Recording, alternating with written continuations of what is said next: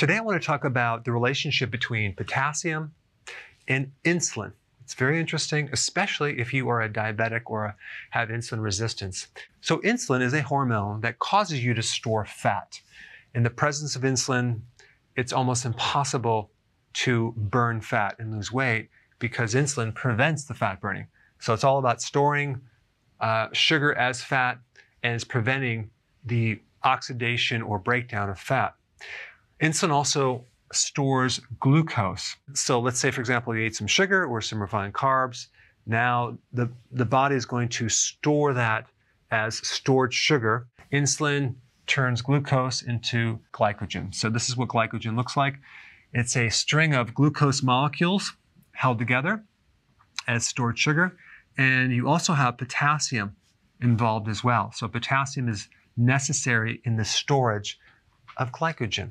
So the main purpose of insulin is to lower your blood sugar.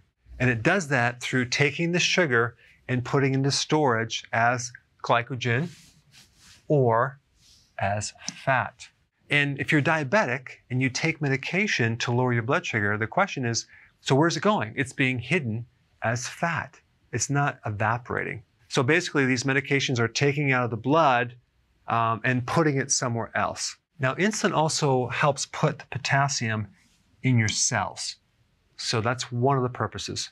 When you consume a high glucose diet or a high carb diet, you deplete potassium from the inside of the cell.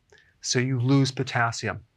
So if you consume a lot of carbohydrates at one time, you're going to show potassium deficiency symptoms, like your pulse rate will start going up. You'll have a hard time sleeping. Your blood pressure might go up. You may feel palpitations in your heart or heart arrhythmia type symptoms. Taking potassium makes insulin less resistive as well. So it's really good to improve insulin resistance. And if you're diabetic, you have insulin resistance. And this is why all diabetics should be making sure they get enough potassium and more to help their blood sugars and improve the normalization of insulin. If you're deficient in potassium, that's going to impair glucose and even increase the risk for insulin resistance just by having a deficiency of potassium. And then you're being put on a medication like a diuretic, which then can deplete potassium and cause more high blood pressure. And also, if you have insulin resistance and you're diabetic, you take metformin, and one of the problems with metformin, it depletes potassium. So my point about this video is if you're a diabetic, make sure you have enough potassium. And I created a very important video on diabetes a long time ago, and I put it on this page right here. Check it out.